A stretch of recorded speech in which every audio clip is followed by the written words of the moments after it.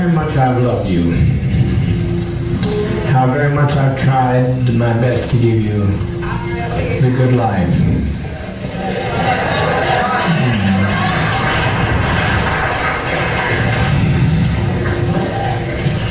But in spite of all of that I've tried, a handful of our people with their lives have made our life impossible. There's no way to detach ourselves from what's happened today. And we are sitting here waiting on a powder keg. I don't think this is what we want to do with our babies. I don't think that's what we had in mind to do with our babies.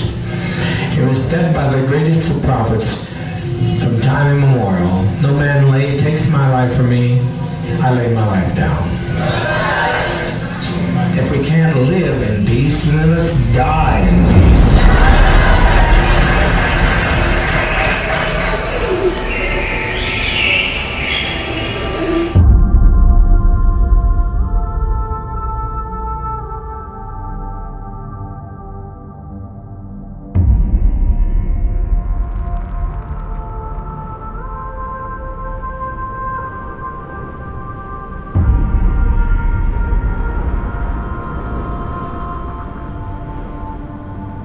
With the echoes of the Summer of Love still resonating through its streets, the entrance to the 1970s symbolized the beginning of a new era for San Francisco.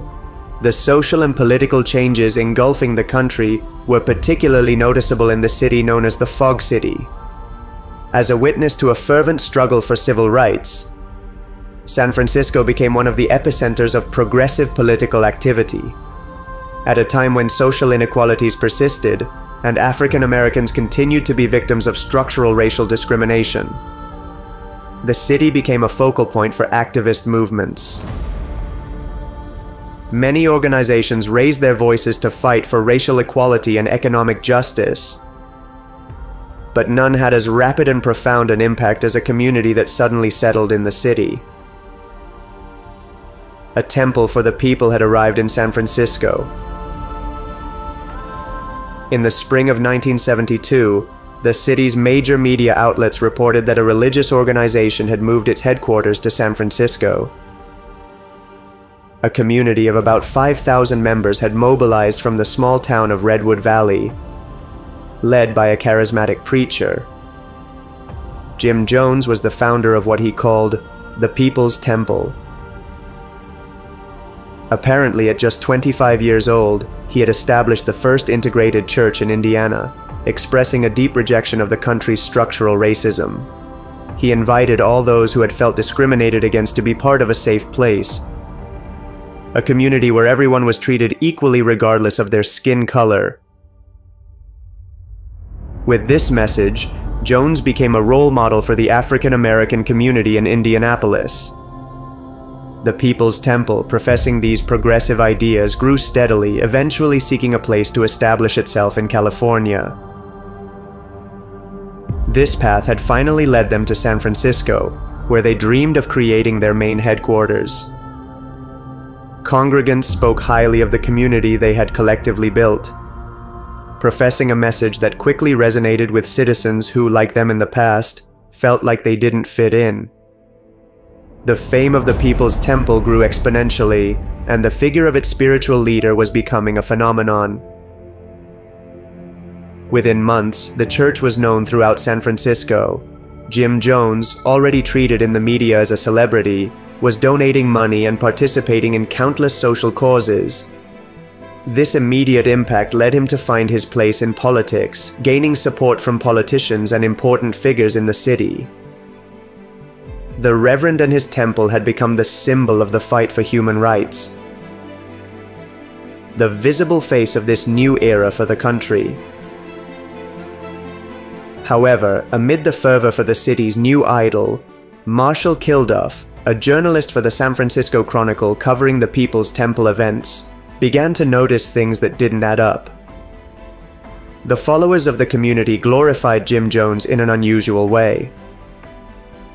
It was not typical for someone considered a religious figure, a spiritual guide, to display airs of grandiosity, giving an image of being majestic, blindly praised by his followers. Perhaps it was only his impressions, but he believed there was something dark about that man. Moved by his intuition, Marshall tried to talk to members of the community, but far from resolving his doubts, his concerns grew. Each and every one of them repeated the same speech. The People's Temple was their life, and Jim Jones was the man guiding them to happiness, referring to him as the Father, the leader they would follow to the end of the world.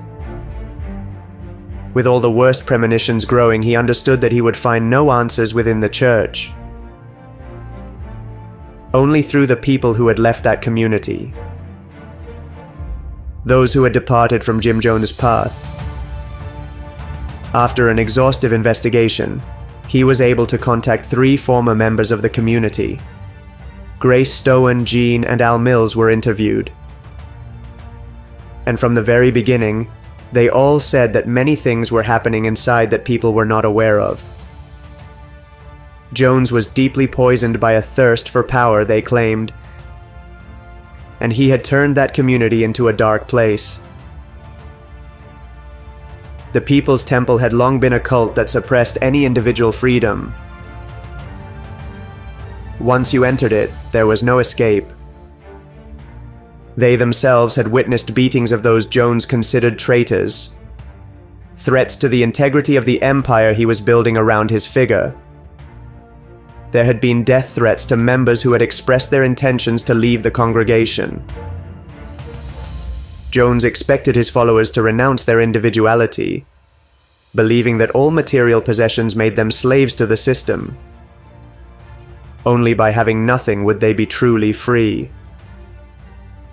Trusting in his word, many gave everything to the church, including their homes and all their savings, living in communes and isolating themselves from external influence, an outside world that pursued them, creating conspiracies to fracture their church.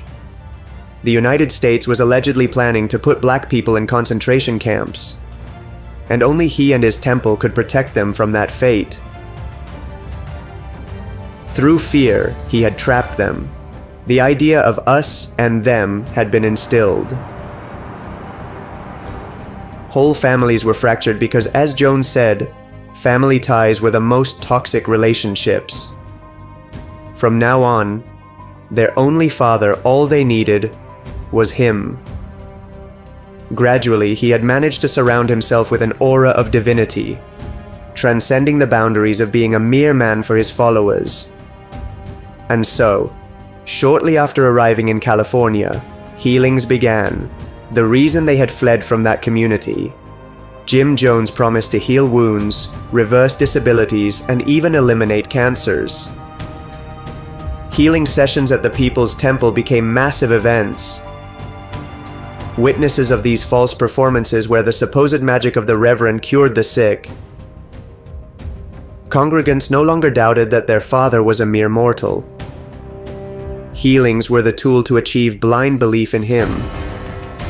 And to all those who obviously did not heal, he made them believe it was their fault, that they could not be cured because they did not trust him enough or were not as devoted to his church as they should be. It didn't take long before he started referring to himself as a god and wearing dark glasses.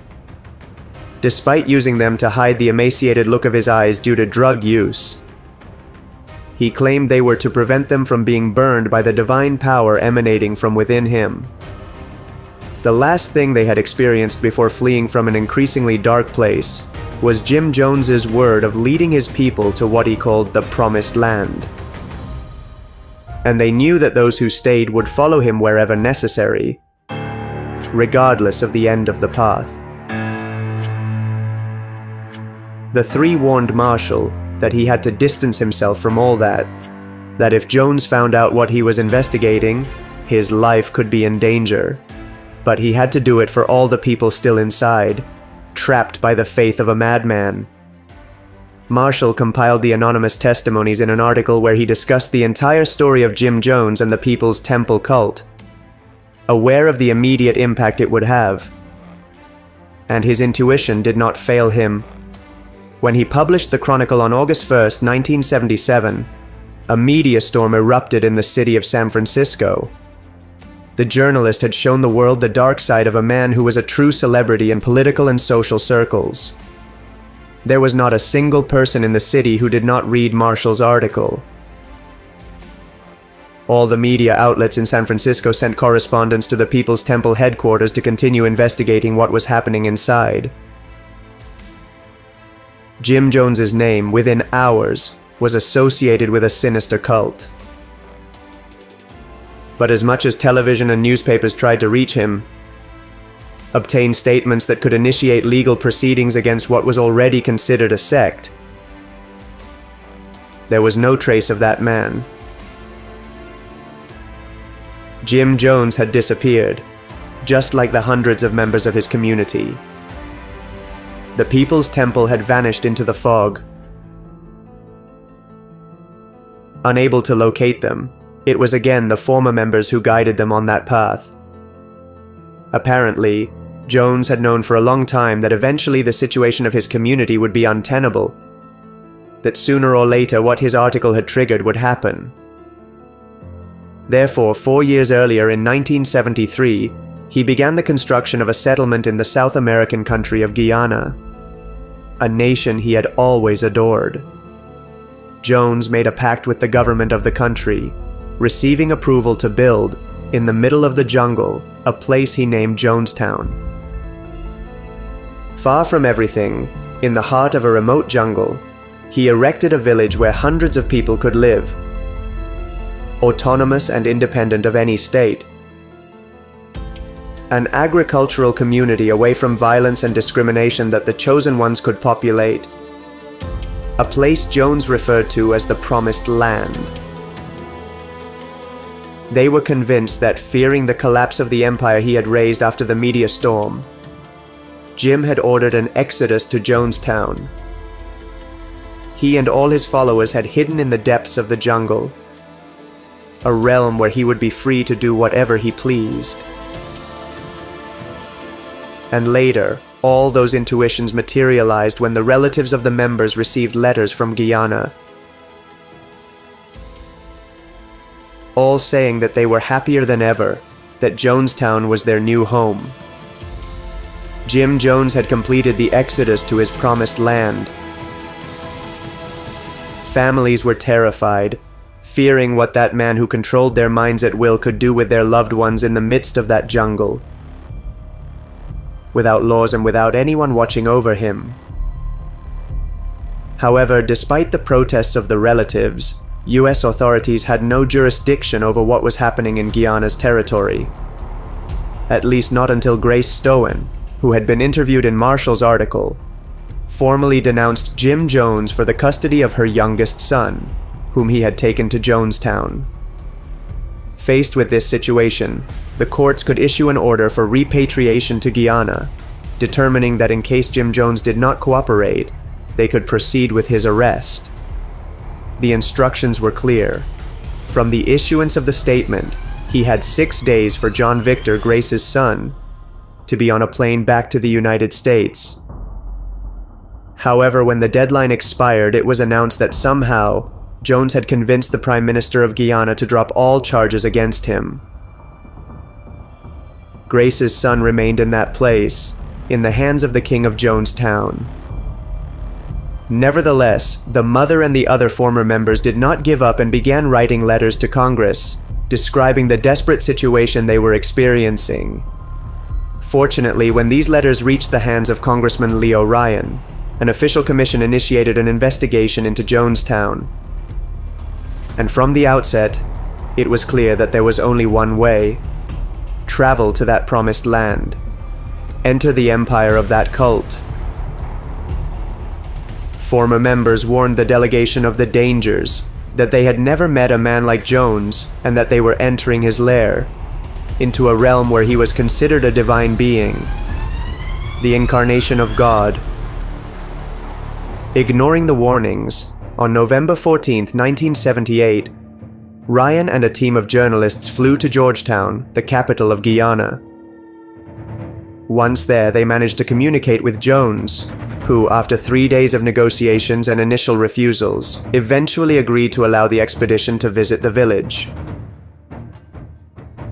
Thus, on Friday the 17th, the delegation was able to fly over the jungle, and hours later, in the middle of nowhere, in the heart of the jungle, see how that place rose.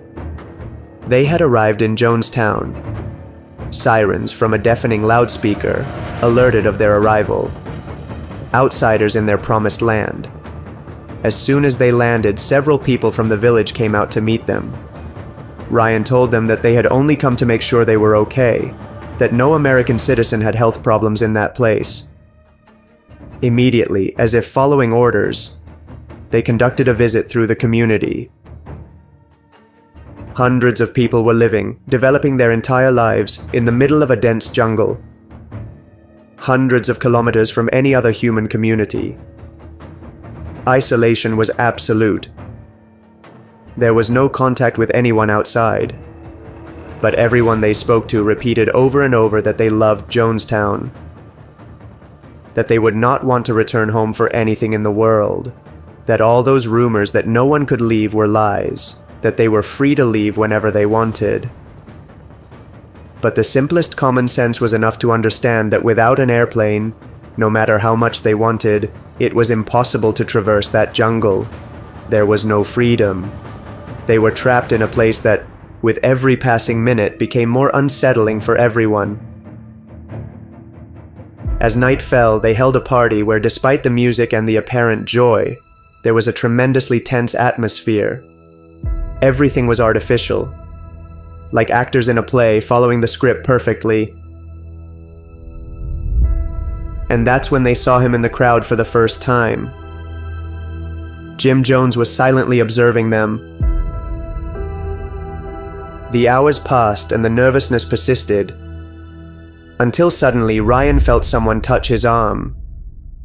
A man had handed him a note, and everything definitively exploded when, upon separating to read it, he saw what was written on it. A simple phrase. "Get us out of Jonestown." They no longer had any doubt. These people were being held against their will. Aware that they couldn't do anything until dawn the next morning, the team began to organize everything. And as news of the note spread throughout the settlement, stating that the man who had delivered it would return with them to the United States, many others joined him. It felt like everything in Jonestown was collapsing. Just looking at the face of their leader revealed how anger was growing within him. They were taking away his followers, people who had never rebelled against him. They were fleeing from his promised land.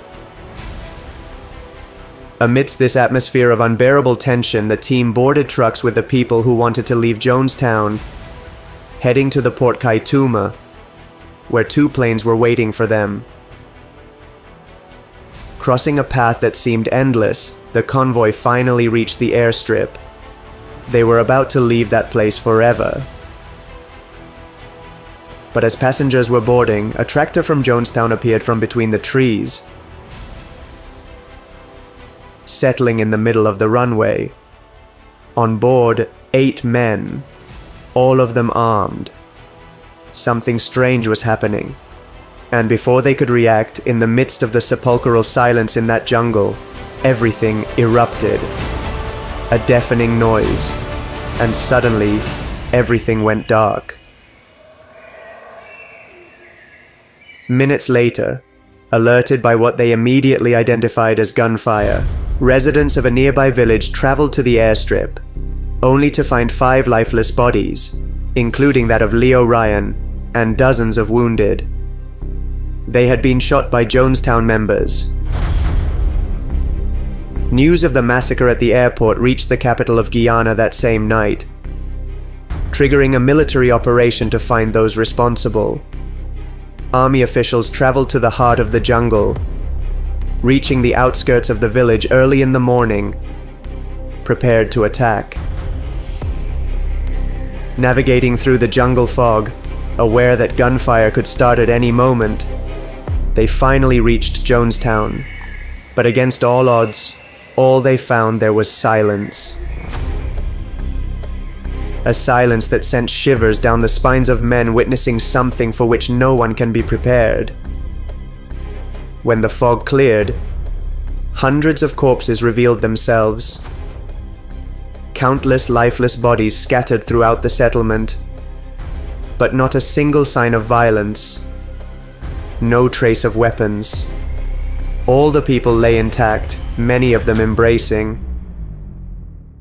And when they found barrels full of cyanide, there was no doubt. They were facing a methodical ritual of death.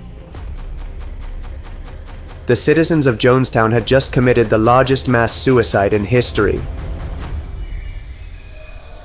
As news of what they had just discovered reached the United States, an unprecedented media whirlwind erupted. The images and videos sent by the government of Guyana paralyzed the entire world. Jim Jones had forced the entire population to ingest a lethal dose of cyanide mixed with flavoring. The total death toll, as reported by the Army, was 909 people. Among them, more than 300 children. The Jonestown Massacre dominated headlines and news broadcasts internationally.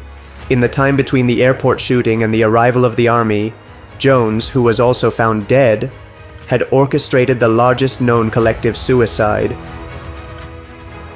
A few days later, the few survivors of the tragedy, who managed to escape and hide in the jungle, arrived at JFK International Airport in New York. Deeply traumatized by what they had witnessed, having just lost loved ones, partners, and even children, they were escorted by FBI agents for questioning. They had to uncover the story behind Jonestown, dive into the depths of that cult, into the mind of its leader, and into the darkness of the People's Temple. Travel to that promised land and the hell created by Jim Jones.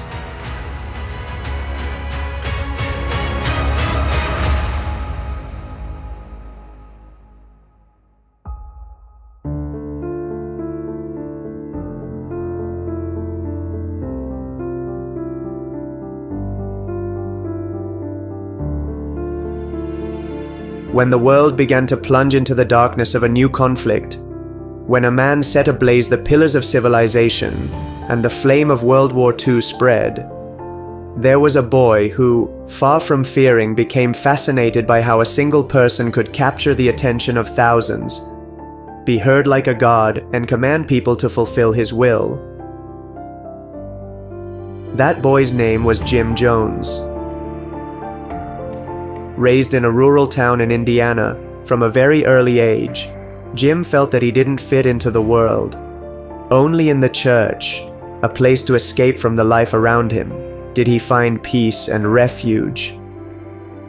But it was precisely there that he began to see that the pastor, that person who spoke and was listened to by an entire audience, was the closest thing to the power of the man who fascinated him. In the church and in the footage of Adolf Hitler, he had found a path from which he would never deviate. Throughout his youth, he studied the behavior of hundreds of preachers, taking teachings from all kinds of seemingly unrelated religions to establish the foundations of the faith he wanted to profess.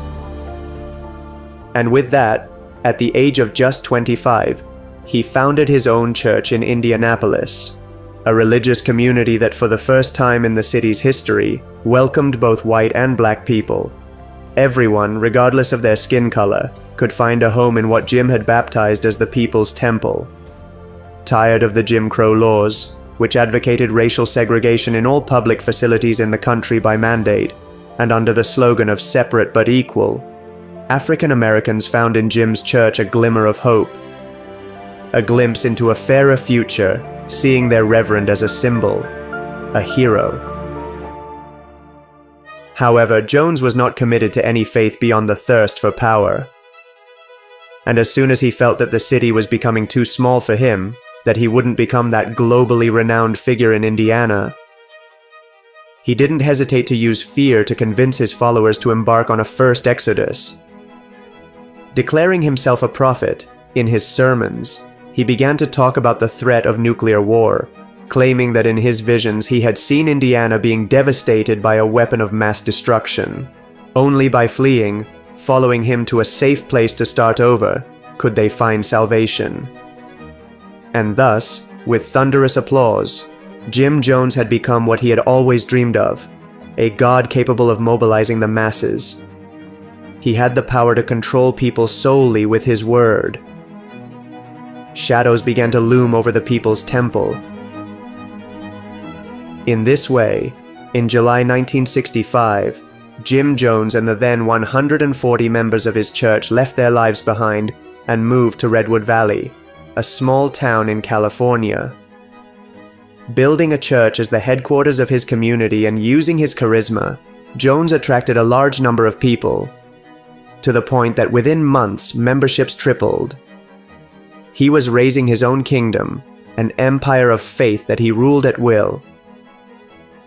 And professing that only communism could make them free, he urged all his followers to part with their possessions. Only then, when they had nothing but faith in their leader, could he control them completely. And he ordered that from that moment on, they should refer to him as the Father. Coercive practices, threats in the face of insinuations of leaving the community, magical healings or beatings for those considered traitors. Everything was part of his plan. The one he considered his destiny to become God. Desperate to attract more members who would bring with them the large sums of money he craved, in 1972, he embarked on a nationwide tour. Like apostles, his followers traveled across dozens of states to communicate the teachings of a leader who would lead them to the promised land, selling Jim Jones merchandise and recounting the wonders of his healings. The expeditions had the desired impact because that same year, he could fulfill his dream, mobilizing his community again to settle in the place where his ambitions would materialize.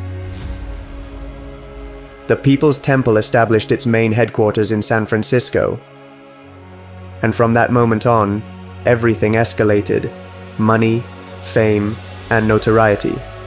Every day he became more powerful. But at the same time, he was aware that he needed an escape route, a place to flee when the day came, when the law stood in his way.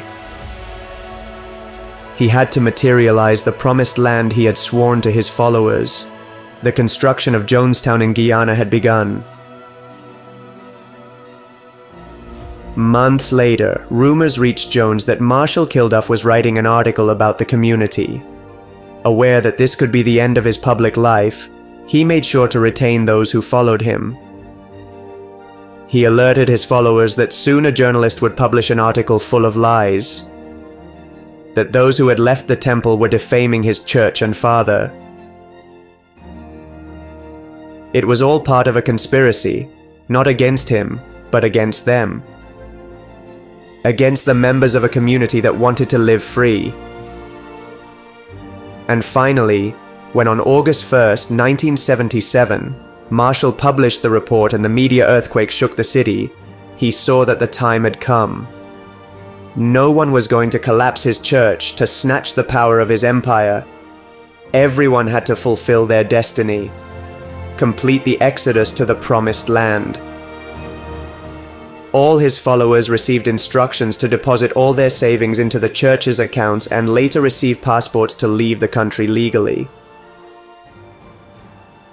Over the months, in small groups to avoid attracting the attention of the media they claimed were pursuing them, hundreds of people arrived in Georgetown, the capital of Guyana.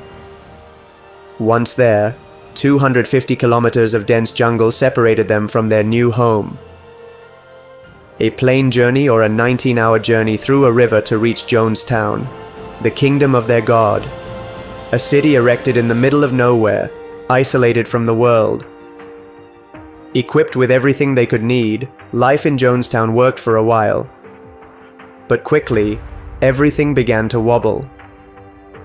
About 1,000 people were living in a place designed to accommodate less than half.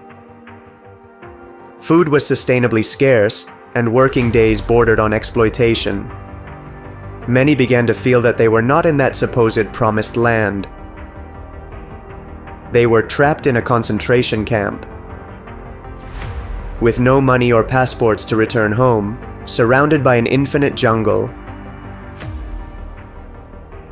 And although Jim Jones believed he had everything under control, in September he received a notice from the Guyanese authorities. From the United States, an order of repatriation for John Victor, one of the children of the village, had arrived. His mother demanded custody. He had 6 days to deliver him to Georgetown Airport.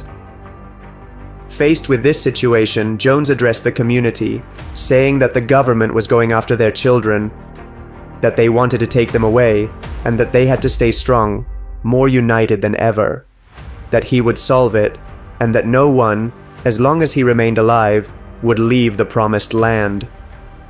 With significant political and economic influence in Guyana, Jones had won the sympathy and protection of the local government, and had no trouble personally contacting Forbes Burnham, the country's prime minister. Jones told him that the case of the child was nothing more than religious persecution of his community, that the child would be in danger if he returned to the United States. His words had the desired effect because that same day, the Guyanese government dropped all charges.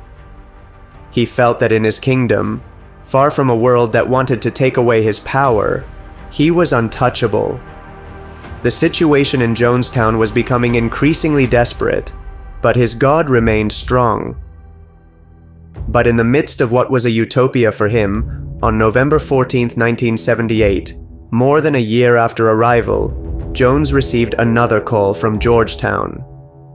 A congressman had landed in the capital with an entire expedition requesting access to the village to ensure the health of his American citizens. Jones's refusal was immediate, but his most trusted people warned him that blocking their arrival would only raise suspicions. They could prepare an idyllic scenario so that after this visit no one would bother them again. Thus, after alerting the masses that CIA agents were going to enter the village as part of the conspiracy, and that they should show at all times how happy they were in their promised land, 3 days later, on Friday, November 17th, Jones agreed to the American delegation traveling to Jonestown. Strangers had entered his empire, threatening the integrity of everything he had created. The pillar of us and them was about to collapse, but he had to endure. Hours of uncertainty in exchange for an eternity reigning in the minds of his apostles. But with the morning light, all his worst fears began to come true. Someone, one of the followers who had sworn loyalty to him, had asked those outsiders to return home. And after him, one by one, dozens of people approached him asking for forgiveness, lamenting that despite having been happy in Jonestown, they wanted to return home to their families. Anger was growing inside him. They had taken away his power. All the divinity he promised to contain had turned into uncontrollable fury towards everyone around him. He had lost the control he so desired, and at that moment, only revenge could bring him peace. 10 minutes after the delegation, along with the traitors who had renounced faith in their God, left Jonestown for the airport, Jones ordered 8 men to go meet them.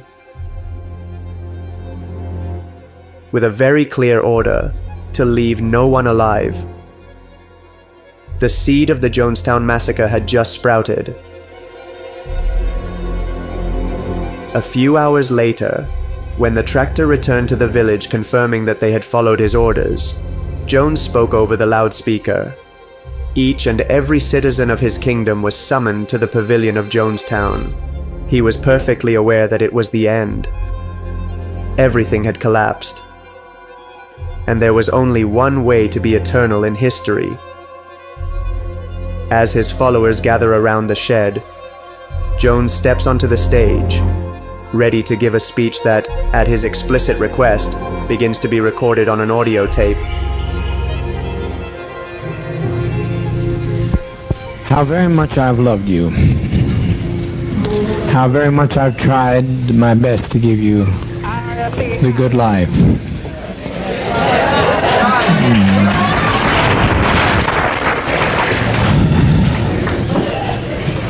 But in spite of all of that I've tried, a handful of our people, with their lives, have made our life impossible. There's no way to detach ourselves from what's happened today. And we are sitting here waiting on a powder keg. I don't think this is what we want to do with our babies. I don't think that's what we had in mind to do with our babies. It was said by the greatest of prophets from time immemorial, no man takes my life from me, I lay my life down. If we can't live in peace, then let's die in peace.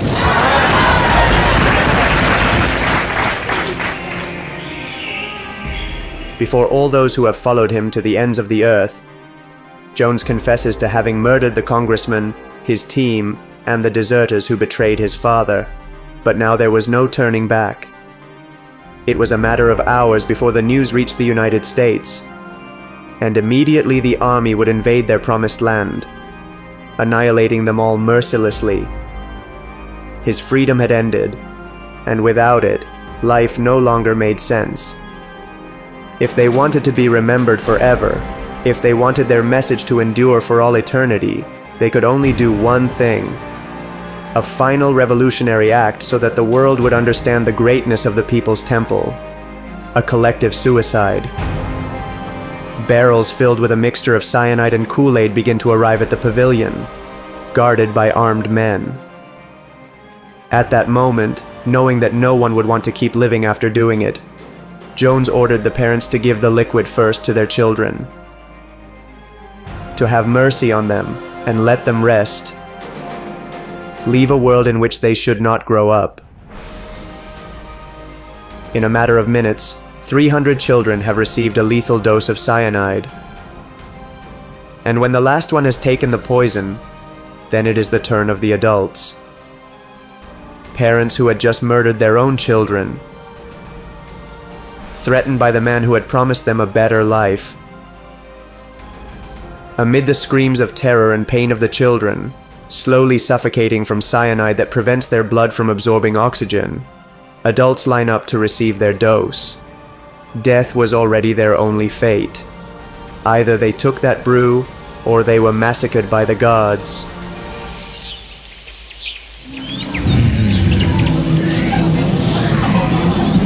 Soon we'll have no choice. Now we have some choice. You think they're going to allow this to be done and allow us to get by with it? Must be insane. Children, it's just something to put you to rest. Oh, God.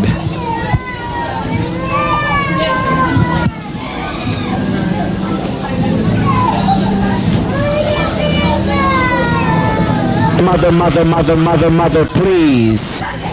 Mother, please, please, please, don't do this, don't do this. Lay down your life with your child, but don't do this.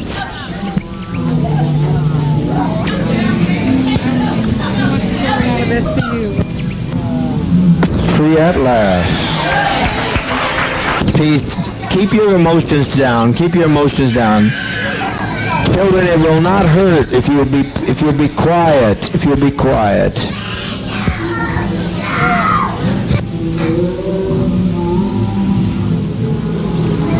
We used to sing this world's not our home. Well, it sure isn't. As we were saying, it sure wasn't.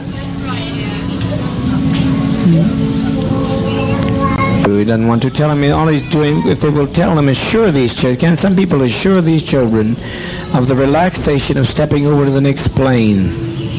We've set an example for others. We've set 1,000 people who say we don't like the way the world is. He's gone. Take our life from us. We laid it down. We got tired. We didn't commit suicide. We committed an act of revolutionary suicide, protesting the conditions of an inhumane world.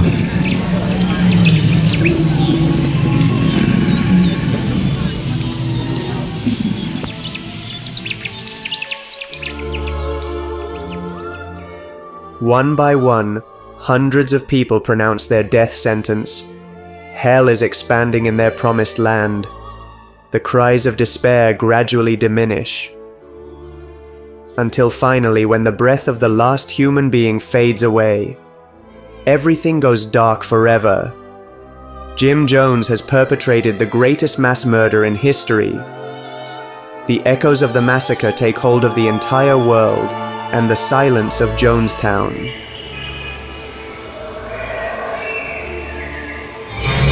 This is a Channel 7 News Scene special report with our continuing coverage of the People's Temple story and the murder of Congressman Leo Ryan. Now with the latest details, Van Amberg and Marcia Brandwin. Good evening. Here's what's happening. We're interrupting our special broadcasting to bring you this special report, a News Scene news break on the People's Temple mass suicides in Guyana and the murder of Congressman Leo Ryan. I would mention to you now, tonight's movie will run in its entirety immediately following this special report. I also have to warn you as we begin this special report that what you're about to see almost defies description, and some of you may not want to watch it. As soon as these pictures from Jonestown cleared our newsroom, everybody, even a lot of hardened news people, reacted in horror and disbelief. The word on everybody's lips was shades of Auschwitz. These are the first pictures out of Guyana on the incredible orgy of death that took place in the People's Temple agricultural mission at Jonestown.